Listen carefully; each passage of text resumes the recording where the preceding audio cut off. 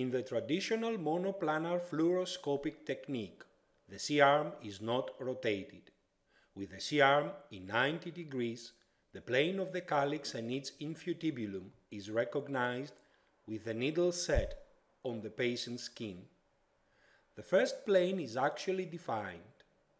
The depth and the angle of the needle needed to reach the calyx is recognized by the surgeon's experience and is adapted by altering the inclination of the needle as it is advanced towards the kidney.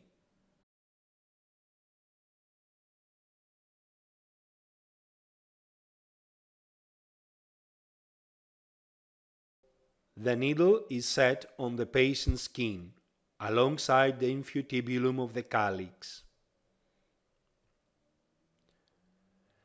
A skin incision is performed.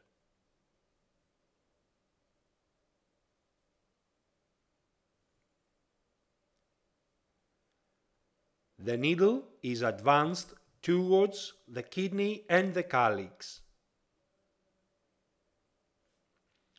Readjustments of the needle to move the calyx confirms the appropriate puncture.